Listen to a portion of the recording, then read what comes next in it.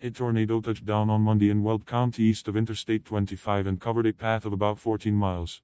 There are no injuries to humans reported, but at least 2 animals were killed and reports of damage were coming in, including a home located at Highway 66 and County Road 21 caught fire due to downed power lines. 2 calves were killed at a farm in Erie. Downed power lines led to a closure of Weld County Road 21 between Highway 66 and Weld County Road 32.5. A tornado warning that was issued for the area around Platteville lasted about 45 minutes and expired at 6 p.m. That's about 35 miles north of Denver.